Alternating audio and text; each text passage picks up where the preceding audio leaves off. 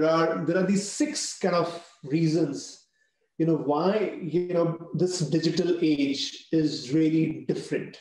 Yeah, there are six things, big things that are happening. I could have defined this in many different ways, but this is how I've chosen to define it. The first is around customers.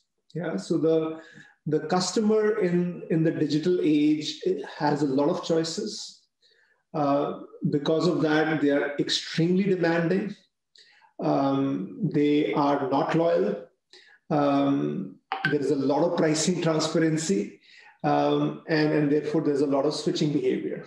Yeah, so you may be offering like a very old-fashioned industrial product, but the expectation the customer now has of you is the Netflix experience or the Amazon experience. Yeah. So the expectation that the customers have is just very different.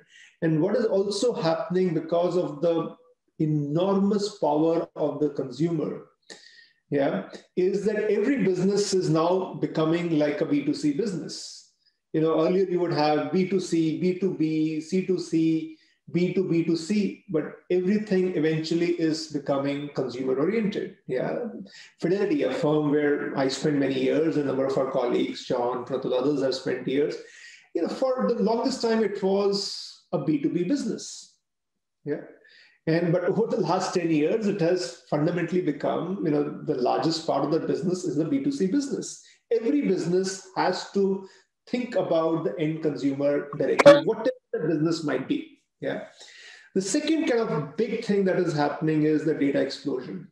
Yeah, it's a completely, the whole scale has shifted so dramatically. You can't at all think of it in any kind of linear terms. You have to think of it in logarithmic terms. The volume, velocity, variety of data has exploded so dramatically, and it is allowing you to do things which you could have never done.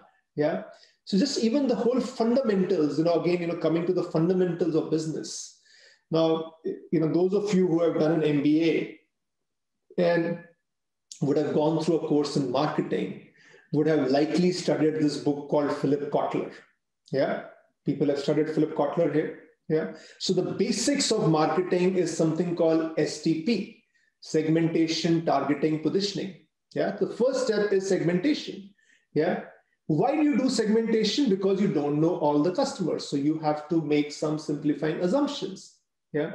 But in a world, where you have so much data about every customer, the whole concept of segmentation is irrelevant, because you can now target, each customer individually, and you have the ability to very clearly and specifically create a proposition for that individual customer and then deliver that proposition. And I can never forget it, like a couple of years back, when we started our digital work at Verizon, and I asked the head of data science at Verizon that, what is your segmentation? He said, we have 130 segments. Yeah. It's a very, very, very different world. And therefore the entire way you think about customers and marketing changes. Velocity of change, again, it's just it's again a completely different order of magnitude, that whichever dimension you look at, whether you look at business cycles, whether you look at product cycles, a business cycle, if it was 10, 20 years, is now like 5 years. A product which was 5 years is like 1 year. Yeah. A strategy which would be relevant for 3 to 5 years is now 6 months. Yeah. So the speed, the velocity of change around us is just incredible. And that has huge implications. Speed is just such a big deal. Yeah. And especially those of us who are more than the age of 40, it's like a huge issue, because we may think we are agile.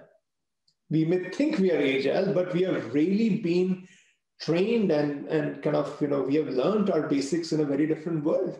Yeah. Technology at the core. Again, like for my 14-year-old son, this is obvious. He lives and breathes technology. Yeah. But for most organized, for most senior people and for most organizations, it's a very difficult to get their head around it. Yeah. Technology was a support thing, and now technology and strategy are not different things. technology is driving the future. Technology is defining what customers are expecting, and therefore what the business model should be, and therefore from that what the industry structure should be. The core of it is really technology change. It's a very, and if you have to succeed, you need to understand this very deeply. Number 5, I think the first 4 are pretty obvious to understand, when you kind of think about it. Number 5 is more subtle but very, very important, yeah, and which is what I call iterative, yeah, iterative. So when I was kind of going through college, and also a lot of my early years of my career, and I used to do a lot of work in operations transformation, and this kind of concept that was constantly being talked about was RFT, right first time. Right first time. Now that concept is completely irrelevant in the digital world. It's completely irrelevant. In fact, it's a very limiting construct of right first time. Why? Because of the first couple of things. There is, the velocity of change is very high. Things are changing very quickly. Yeah. There is a lot of data coming through. Yeah. So the way this world is not linear, it is circular. Yeah, it is circular. Yeah, so it is not that step 1, 2, 3. It's kind of step 1, 2, 3, and you kind of come back. And at any point, you can go to any previous step. Yeah, so you still kind of keep moving forward, but it's like a wheel. It's like a wheel kind of rotating and kind of moving forward. That is the fundamental nature of the digital world, and therefore experimentation becomes extremely important. Extremely important. Nobody here in this world can say, I have the answers.